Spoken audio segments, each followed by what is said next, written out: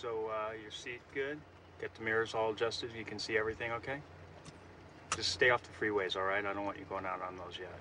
Just leave your phone in your purse. I don't want you texting, okay? Daddy, okay. Okay. There you go. Be careful. Thanks, Dad. Call me, but not while you're driving.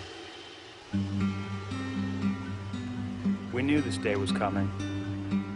That's why we bought a Subaru.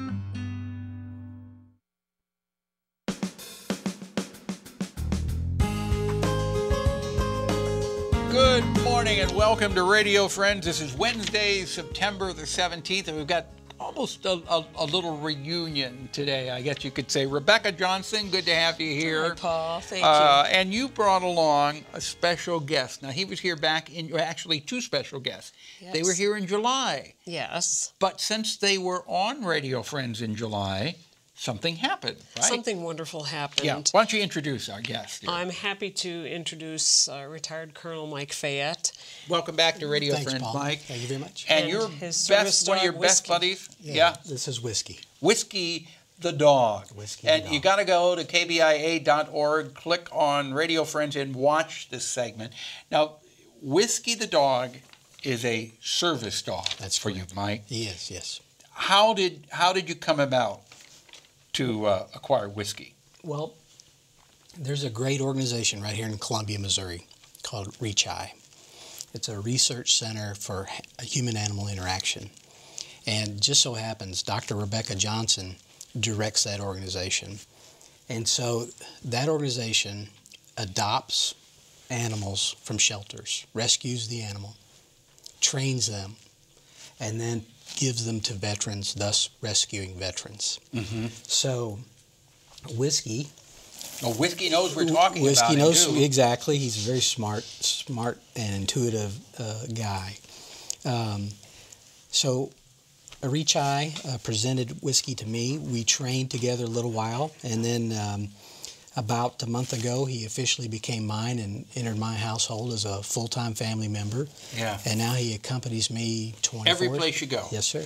And he is a certified service dog. Yes, then, he is. Right? Whiskey is a service dog. You know, under the Americans with Disabilities Act, Paul, a service dog is one that is specially trained to perform tasks for its person. Mm-hmm. So Whiskey was specially trained in our training program, which is called Veterans and Shelter Dogs. He started his training, was trained by a veteran, and then we finished off his training, and he has specific skills that he does for his person. Okay, what are some of the specific skills? Well, he did something that Rebecca, Dr. Johnson noticed earlier. He was leaning into me. I have a weakness that affects my mobility and stability. And so Whiskey will sometimes lean into me on my weak side. He knows that that's your weak side. He does. And he can sense if you're having a problem. Absolutely. And he will come and lean into you to give you support. Absolutely.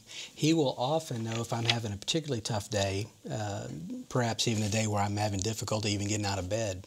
He will do things to help. He will stand firm, and I can use him much like a cane to kind of help push off to stand. Now, do you have to tell him this, or No. does he knows it? He knows it. Absolutely, yeah. He is so in tune with you. He is, literally. He watches me no matter what.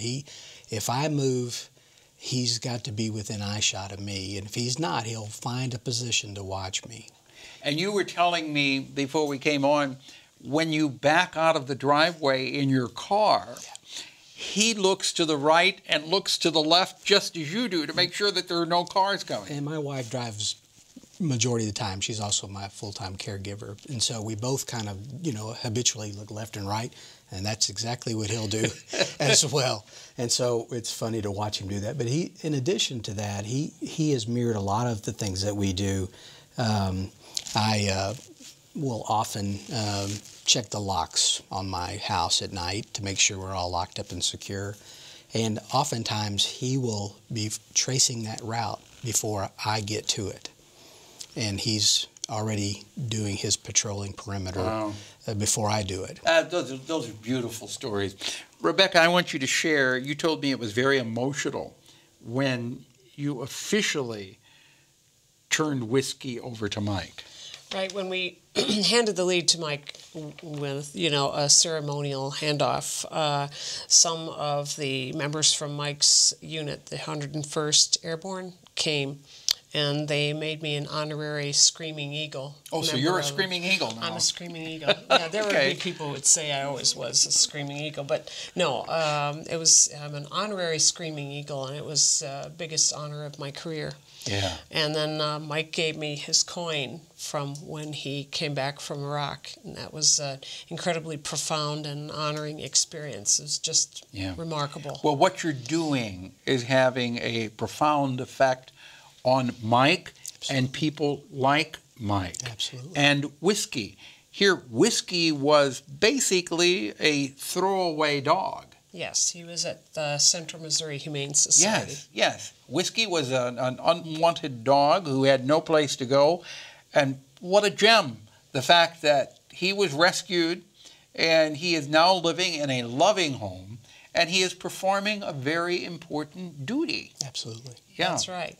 And, when we were training Whiskey, we realized we probably created a little bit of a monster, because one of the things we wanted him to do is to pick up objects for Mike. And so we got to a point where when we were in Panera with Whiskey, he would look at a napkin, look at me, look at the napkin, look back at me, saying, "Please, can I get it? Can I get it?" And so he was regularly going around and picking up the napkins at Panera. Because he learned his skill so very well and wanted to do this, Absolutely. He was picking up other people's napkins, or were people? Yes. Oh, okay. And, well, Whiskey. And he picked up a hat someone dropped. He looked at the hat, looked at me, dying to pick the hat up. I said, "Get it." He picked up the hat and put it on the chair next to the man. Very good. Very good. If people want more information about this program, Rebecca, what can they do?